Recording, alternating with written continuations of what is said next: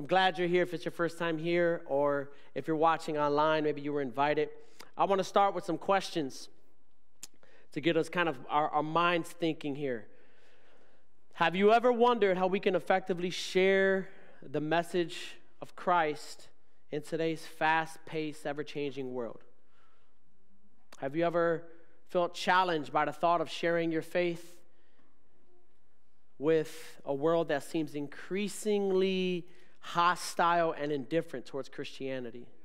How can I share my faith in this world where it seems as if everybody hates Christians? And the last question I want you to think about is, what role does the Holy Spirit play as we seek to share the good news with others? I want us to look at a story by a brother named Philip. Last week we mentioned Philip, a little bit of his ministry. We're going to rewind the tape a little bit more because Philip does something. He encounters this eunuch from Ethiopia. He reveals kind of some profound insights that we can glean from and we can add to our lives when it comes to evangelizing today, being a light today. We can glean from how he did it. So if you have your Bibles, turn to Acts chapter 8. We're going to be in verse 26.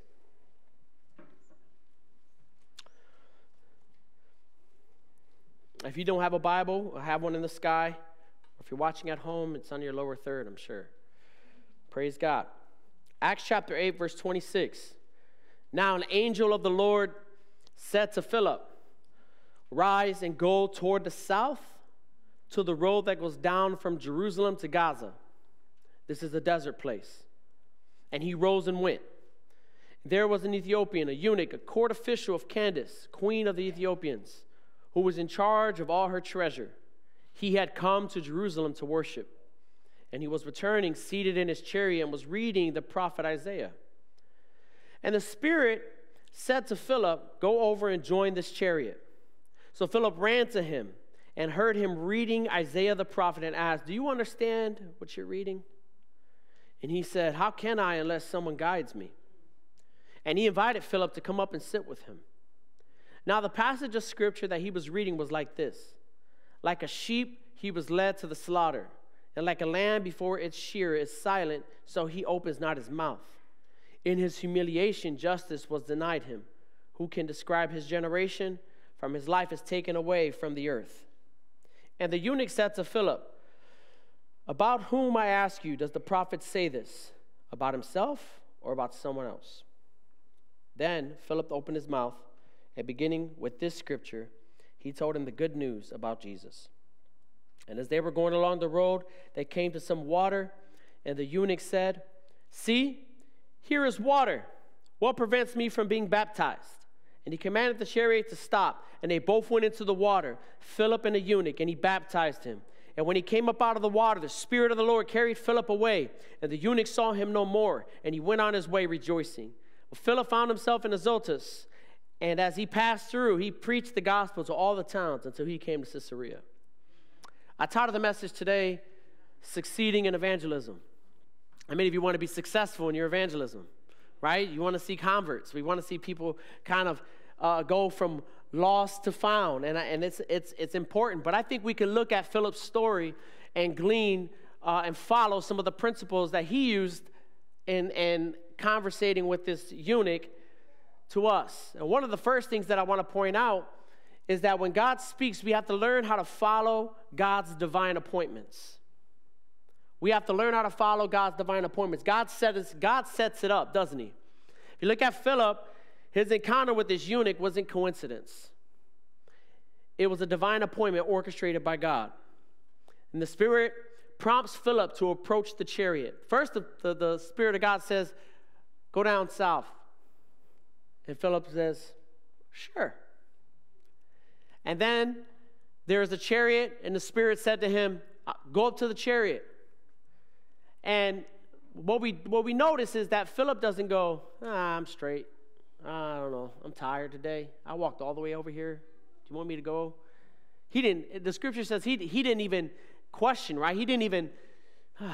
It says when the Spirit of God said go up to the chariot, he ran. How many of us need to learn how to run when the Spirit says go. We like to drag our feet, don't we? Go talk to that coworker. Go pray for them right now. I don't know. They might not be open. They might rebuke. Sometimes when the Spirit says go, we need to go. We need to run. We need to get there immediately. So the obvious follow-up question is then, how do I know the Holy Spirit's talking to me? How do I know it's God and not me? So there are some things in the Christian faith that you can do to sharpen your spiritual ears, to sharpen your spiritual senses. There are some disciplines that you can add to your life, if you haven't already, that you can have daily in your life. Because John 16:13 says this, but when he, the Spirit of truth, comes, he will guide you into all the truth. He won't speak on his own. He will speak only what he hears. He will tell you what is to come. So what's the Spirit? Holy Spirit is the truth. He comes to guide us. Excuse me. So as you spend time in Holy Spirit with God in prayer, this is how you can sharpen your ears a little bit. Real quick. Pray and listen. And you should have that in your daily life. Prayer and listening. You hear me say I'm a journaler. I love to journal. Why? Because I like to listen to what God says. In fact, the other day, I go to pray, and the Lord said, grab your journal and sit down. I was like, okay.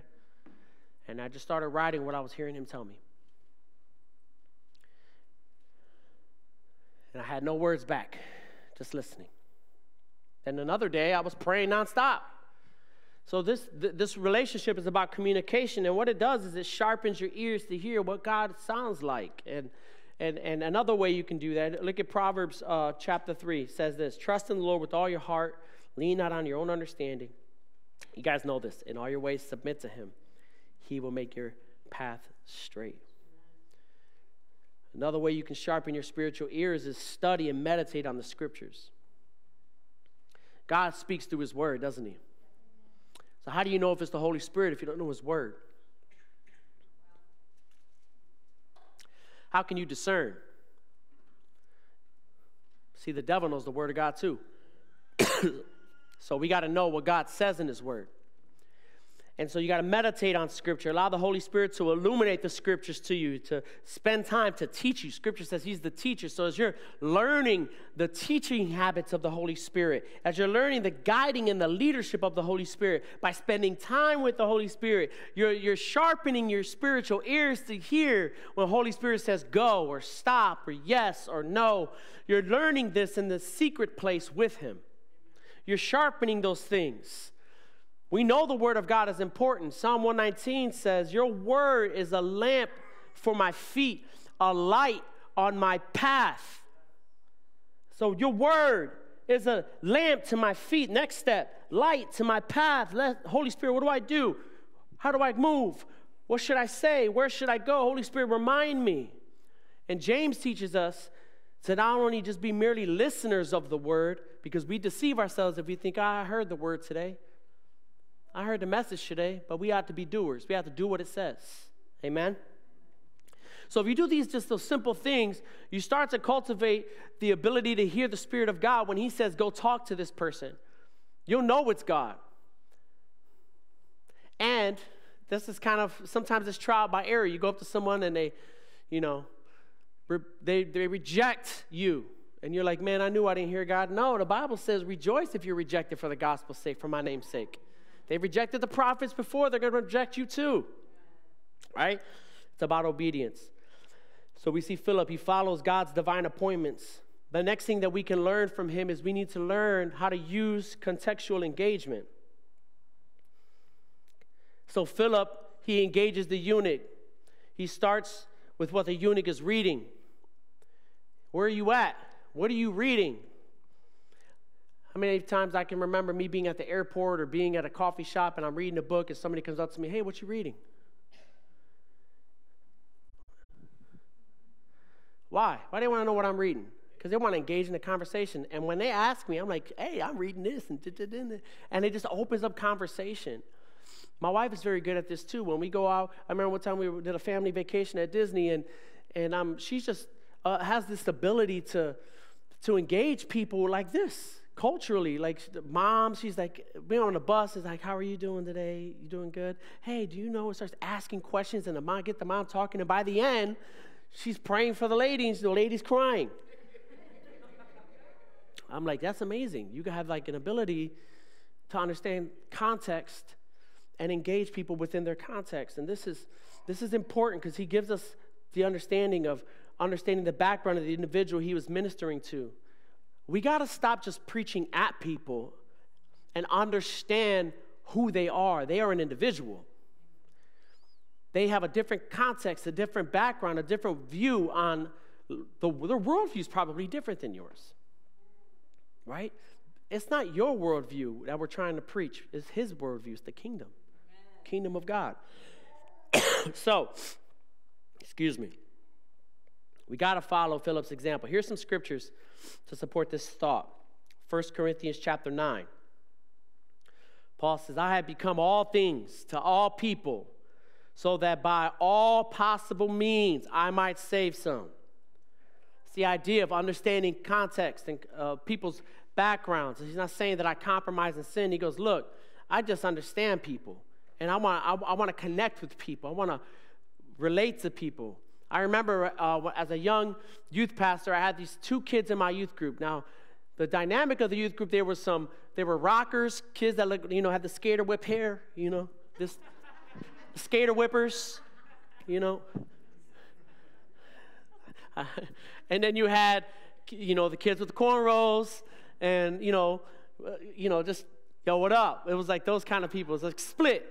But then there was these 2 kids that I love to this day. They're my spiritual kids. They were emo. I mean, Janko jeans, big long chains, mascara, spike bracelets. They just stood out. And they were like, they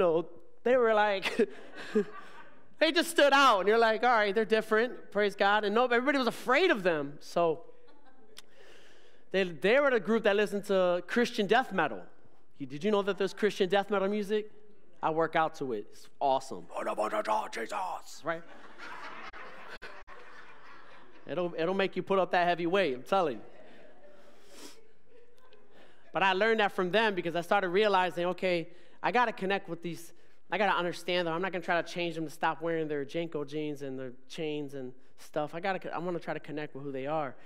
And after conversating, we got liking to music, and I realized these kids, man, they love Jesus. They want to know who Jesus is. They just dress different, and they're just a little bit different.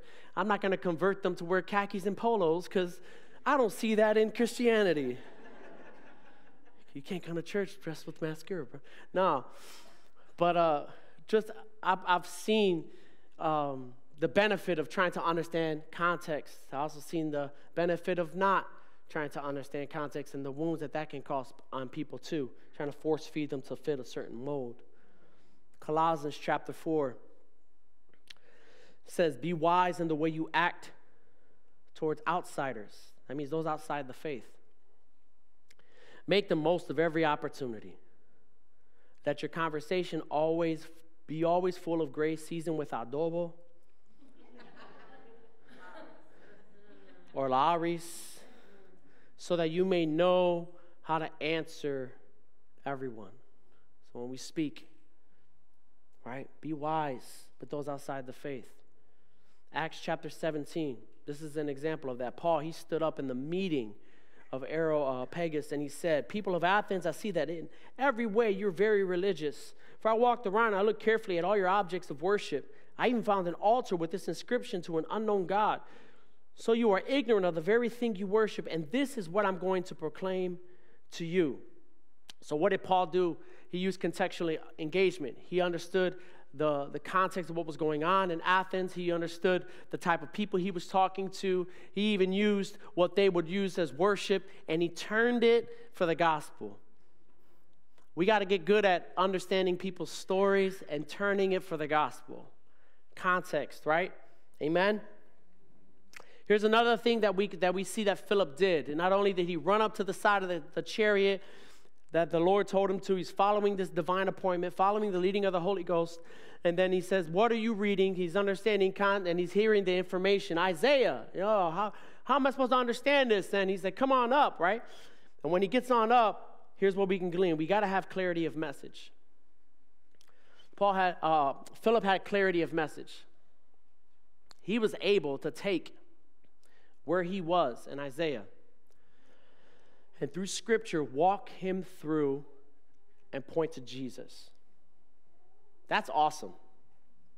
It's very simple, very easy way to share the gospel to this eunuch. It serves as a model for effective evangelism, using the Scriptures as a foundation for the message.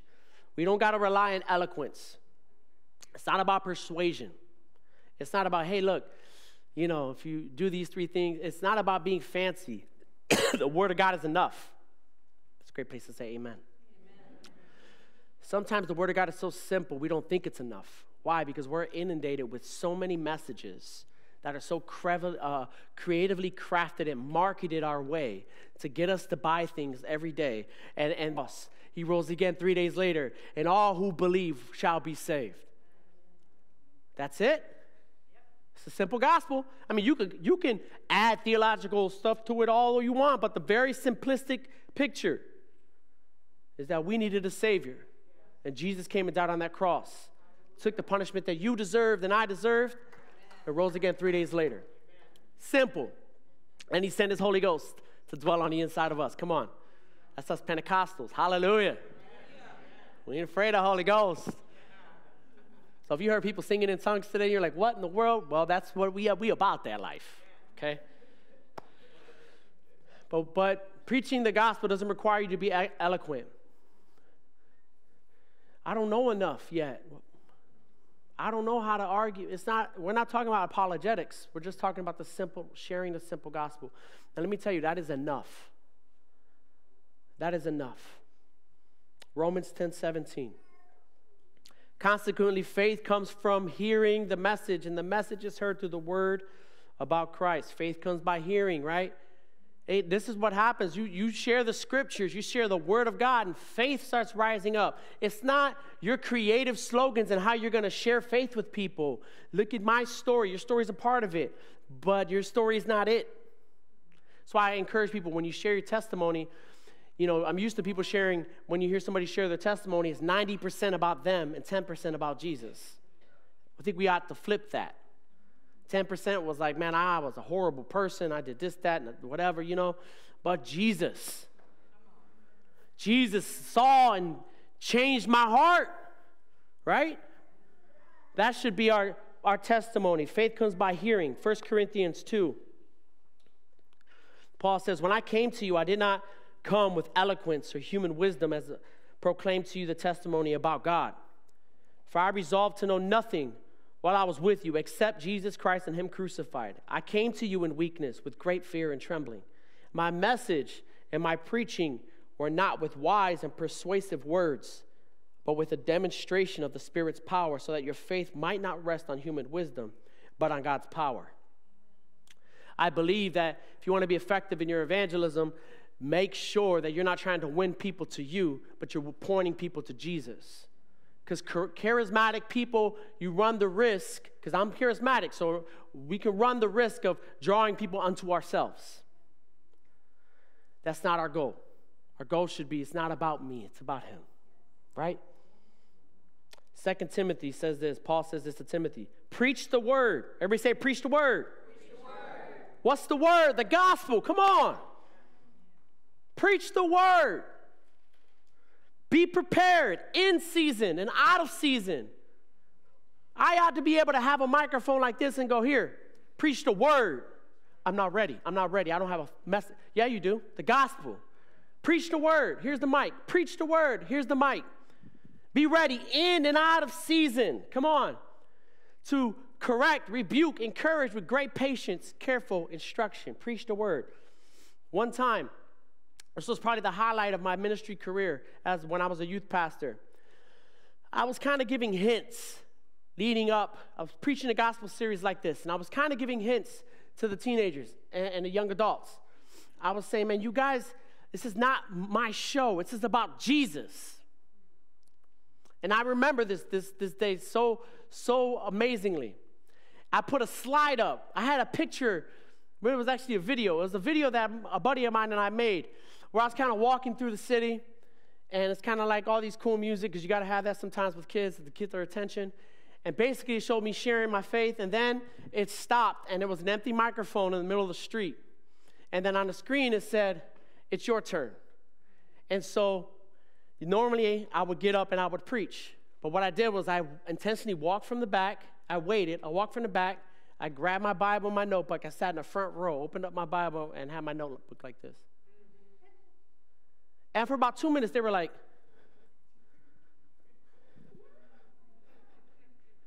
and in my head, I'm like, oh my, let's see. Here we go.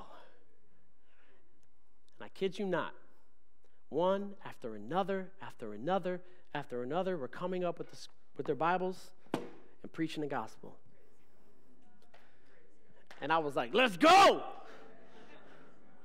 That's what it's about. Preach the gospel. We got to get like that, guys. We got to be willing. We have to have a clear message. Here's the next thing that we can glean from Philip. When you preach the gospel, expect responsive hearts. When you share the simple gospel, do you expect a response? I do. I do. Now, I know we grew up in a culture where there's an altar call. Many come forward. You know, I'm not shutting down the altar call. You know, but the altar call is not the evidence of a converted heart. It's not. It really isn't. I've prayed for hundreds and hundreds of people and seen them weep and cry, and then the next day, you don't see them anymore. They forgot about everything, right? I've seen God do powerful things not only at the altar, but I've also seen him do powerful things right there in your seats and on videos. I remember at times in my faith when I was going to give up, and I'm putting on whatever faith channel was up, TBN or something, and some random person is preaching, and I'm on my floor like, you knew. I wouldn't advocate for their doctrine, but whatever they were saying was hitting me hard, right? I expect responsive hearts. Philip, using the scriptures, was drawing this eunuch to a realization that Jesus is Lord. And we got to trust the Holy Spirit with these divine appointments that God puts in us, that he's already working in their heart, that he's already doing a work in their heart. John 6 says this: no one can come to me unless the Father who sent me draws them. I will raise them up in the last days. So if you have a divine appointment with someone, or you're sharing your faith with someone, it's not up to you whether they're going to get saved. You can't save anyone. You're not a savior. You don't have a heaven or a hell to send anyone to. Only Jesus does. Let that sit. You can't save anyone. They're not your disciples. They're his. He saves. We are just ambassadors and messengers. We stand and say, we know a Savior. He saved us. He can save you too. You don't have to go to hell because Jesus paid the price for your sins. All you got to do is believe, and I'm here as evidence of it. Come on. That's it. That's the simplistic thing. No one can come to the Father, so you got to trust, okay, God, if they have a responsive heart, praise God. Acts chapter 16. This is another scripture. One of those listening was a woman from the city of Thyatira named Lydia, a dealer in purple cloth. She was a worshiper of God. The Lord, who opened her heart? The Lord opened her heart. The Lord opens the heart. The Lord sees the heart of man, not us. Romans 10, again, says faith comes from hearing the message, right? And then 1 Corinthians 3. This is something you got to understand when it comes to modern evangelism. I planted the seed, Paul says. Apollos watered it, but God has been making it grow. You see that? I planted the seed, Apollos watered it, but God has been making it grow. This principle for evangelism is like this. Our job, my job here, even as a pastor, even as a Christian, whenever I'm sharing my faith, whenever I'm sharing the gospel, is to just throw seeds out. And if you follow the parable of the sower, what Jesus taught was simply this, that some seed is going to fall on good ground. God brings the increase. You understand? This is why I don't get discouraged when I preach, whether that's to 5 in a room or 50 in a room or 500. I don't, because I'm not moved by that. My job is to just throw the seed out. and believe that it's going to take root in hearts. But I do know that 1/4 of the room, according to that parable, and another, it'll take good ground. Now, as a man of God, I can't worry about that. What's going on in your heart? I can't. Neither can you. We have to sow seed in the hearts of people and trust that God is the one that's doing the work. Amen? We could expect God to do it, not you. Expect God. We see that. Then another thing we can glean is after Philip kind of has this conversation and leads them through the scriptures and faith is built and expectations arise, we can see that the eunuch gets like, hey, there's water right there. I want to be baptized. Oh, is there an Amber Alert?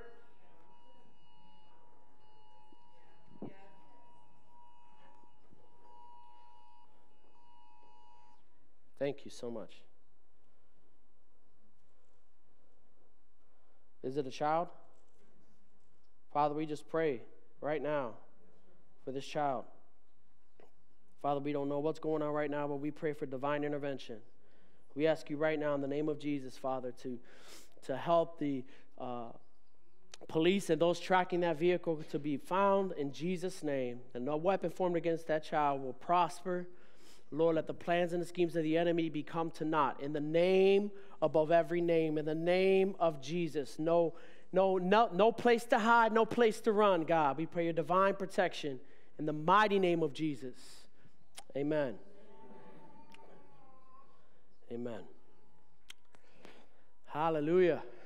So, we need to learn how to help promote action.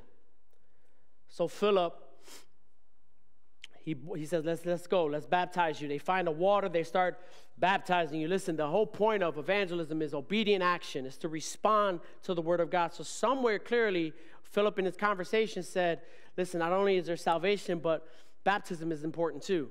Now, why is baptism important? Well, culturally, baptism wasn't only exclusive to Christianity. People would get baptized into all kinds of different things. But it was kind of like a declaration of who I am now in Christ. And so he says, I want to do it. I'm ready. I want to obey what the word says. Amen?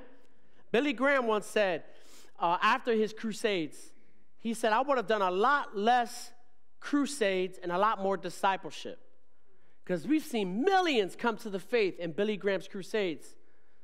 But one of the weakest things, and he'd attest to this, I still got to look up the quote. I meant to do it in between services. But someone said, I believe it was him, but somebody said, it's like having babies and leaving them in the alley and walking away. We wouldn't do that naturally.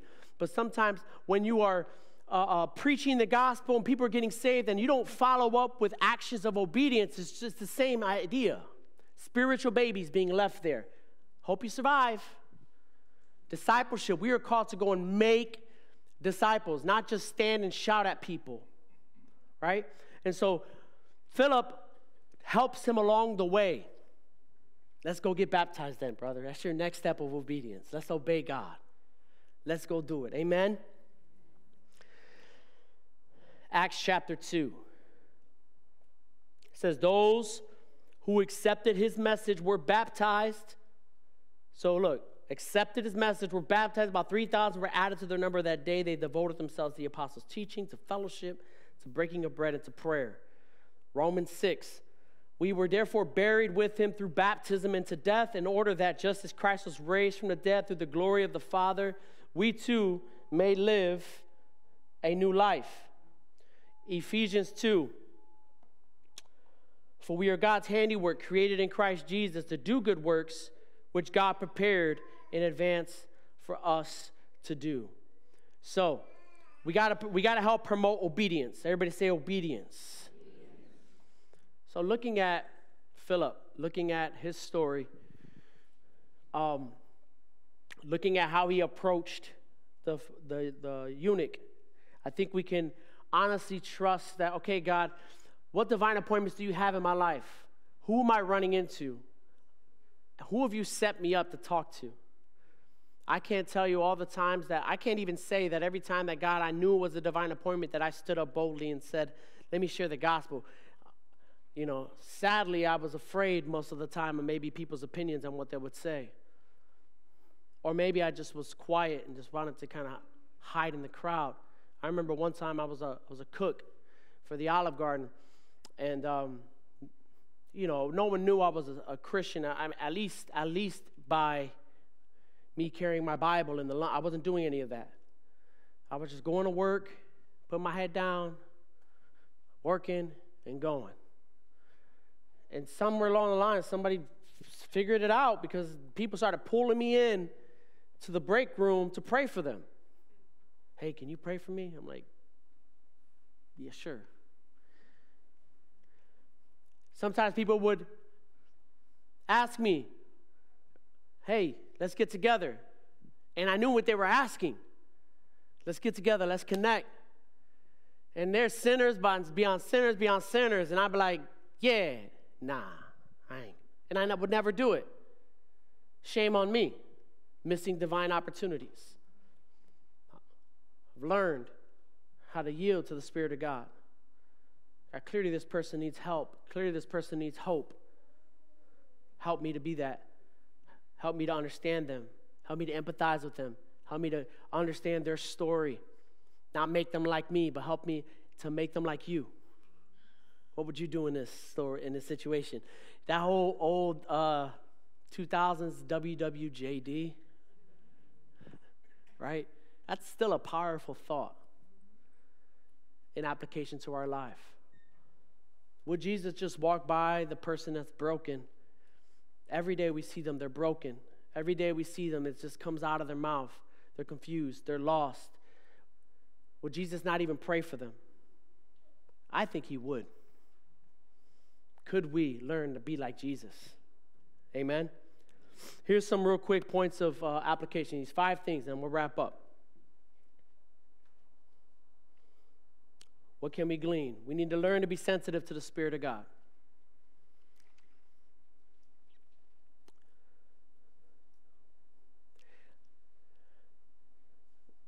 You ever, have you ever been in a large crowd growing up?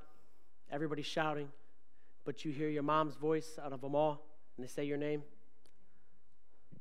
Man, I used to play outside in the playground, in the projects where I grew up.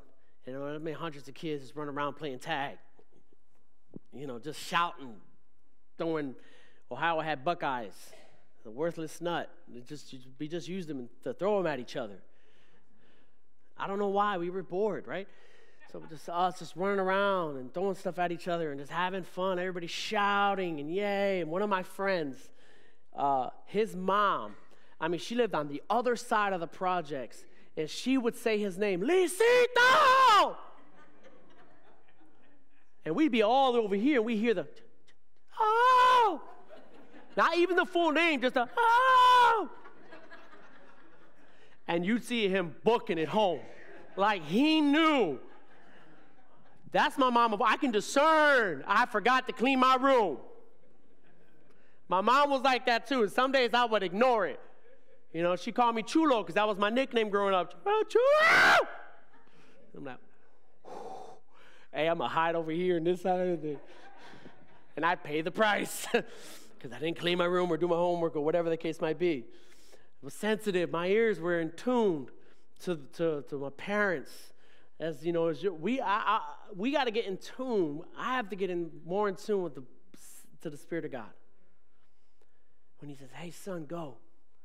I know it's you, God. I know it's you. Can I submit this to you real quick?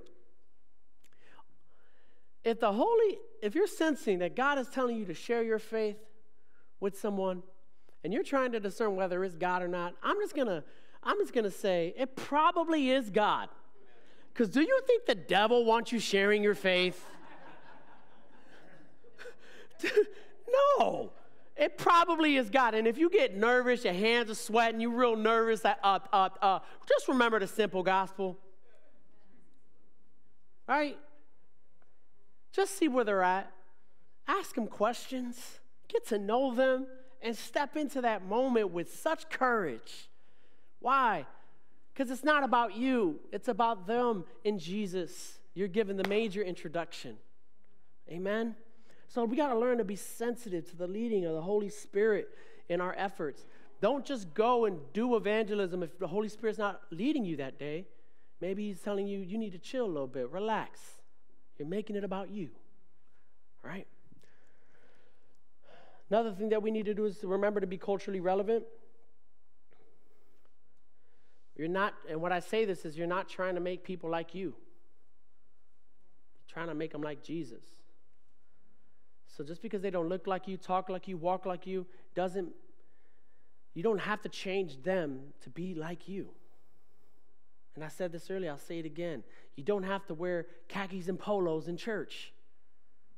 Come as you are. Come as you are. Amen? The next thing we can learn from Philip and apply to our lives is to have clarity in our communication. Get good. Get gooder. Get gooder at communicating the gospel. I challenge you with homework. I challenge my life group leaders as well. Write down the simple gospel the way you would share it. Write it down. Do you know it? Write it down. You'd be surprised on how much you know or what you don't know about the gospel. And where there's holes in it, talk to a brother or sister to help decipher you along the way so you can figure out what the gospel message is. Amen? Because we want to be clear. Listen, I worked for Kirby Vacuums. How many of y'all got a Kirby in your house?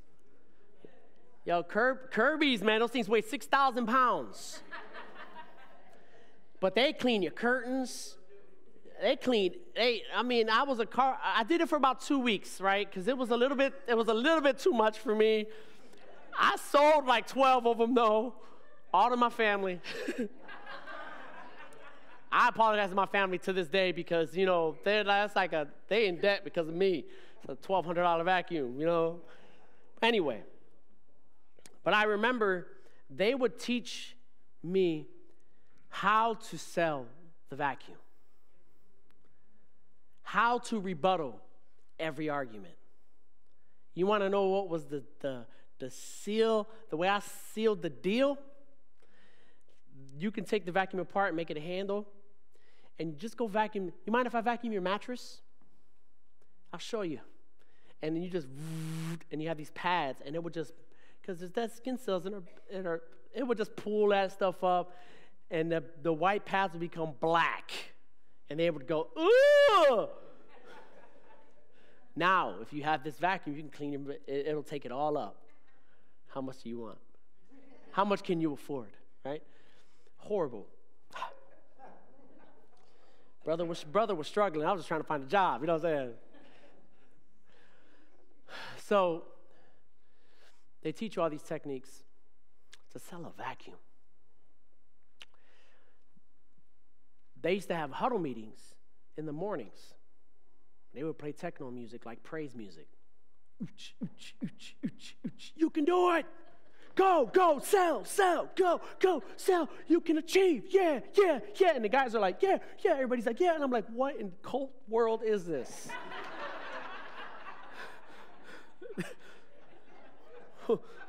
What is this? And it was like lights and DJ lights and stuff. 7 in the morning, you're like,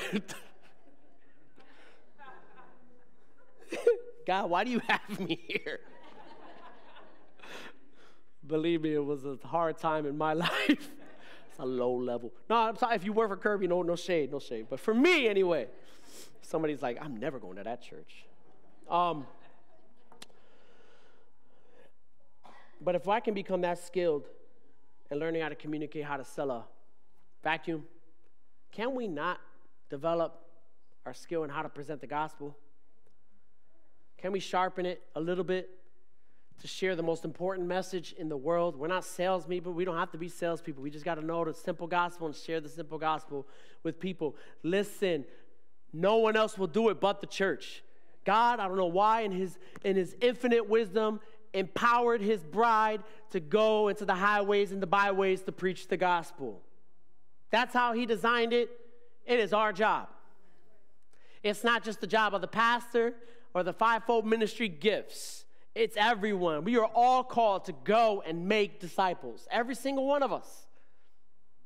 Part of making a disciple is sharing the gospel. Amen.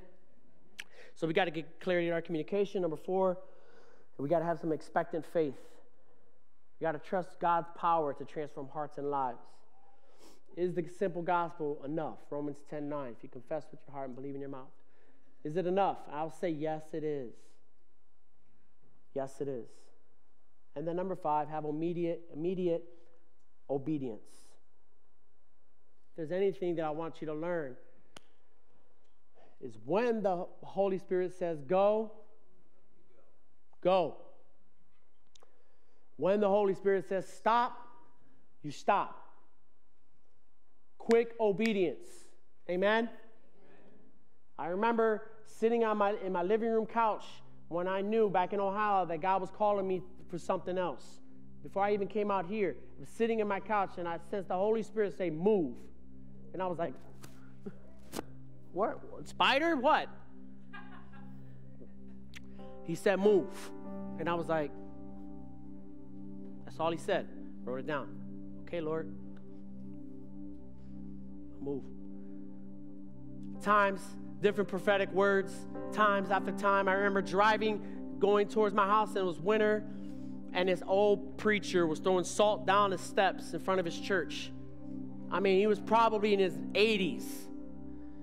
And he's throwing salt down the steps, and I stopped at the light, and I looked over, and the Lord asked me a question. He said, who will this man give his church to? Because I still care about those sheep when he retires.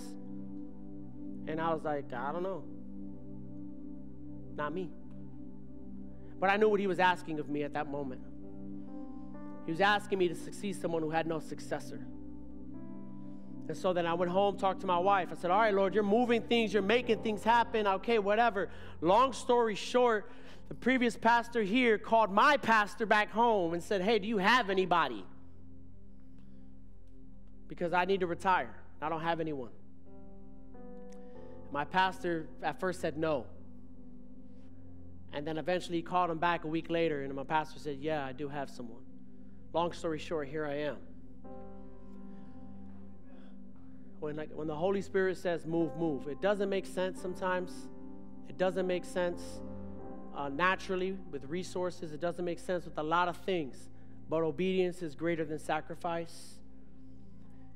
So I pray that this week that you obey the Spirit of God, that you don't ignore the hurting people around you, that you share the gospel when you have the opportunity, and that you watch the power of the gospel change lives, because there is still power in the blood and the sacrifice of Jesus. Amen? So I like Proverbs and I like James, the book of Proverbs and James, because they're like quick summations, powerful one-liners that you can kind of easily remember. So I want to give you a one-liner for today's message that you can kind of jot down, take a picture, remember it. In modern evangelism, let the Spirit lead, the Word guide, and obedience follow.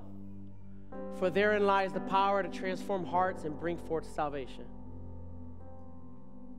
It's all God's movement. It's just you obey. Father, I thank you for every person in this room. I thank you, God, for how they came to the faith, Father. I thank you, Lord, that they heard the gospel, that somebody somewhere was following your lead, being obedient, planting seeds in their journey, Lord, of faith and imparting that. And you watered and another watered and you brought the increase, Father. For those who call themselves children of God, Lord, they can attest and testify to this very thing. So, Lord, I pray, Father, that you would open our eyes to those around us, that we can do the same, and we can share our hope with them. Give us courage, give us boldness, help us to realize it's not about us, but it's about you. I pray for anyone else, God, who's outside the faith that says, man, I heard the word, I grew up around it, people have been planting seeds, and now my heart is burning. I need God in my life. What do I got to do? I pray, God, right now, wherever they are, that they would confess and believe that you are the Son of God, that you died on that cross for their sins and you rose again. It's as simple as that, putting your faith in the work and the person of Jesus Christ. Surrender. Stop doing things your way. Grab a hold of him. I pray, God, for a great move of your Spirit in this house, in our lives. In Jesus' mighty name, the church says. Amen. Amen. Why don't we stand to our feet this morning? God bless you. Hallelujah. Let's say this together. You ready? I am the head, not the tail. Above, not beneath. The righteousness of God in Christ Jesus. Salt of the earth, light of the world. I will go. Take Jesus to all generations. God bless you. Have a wonderful Sunday, and we'll see you next week.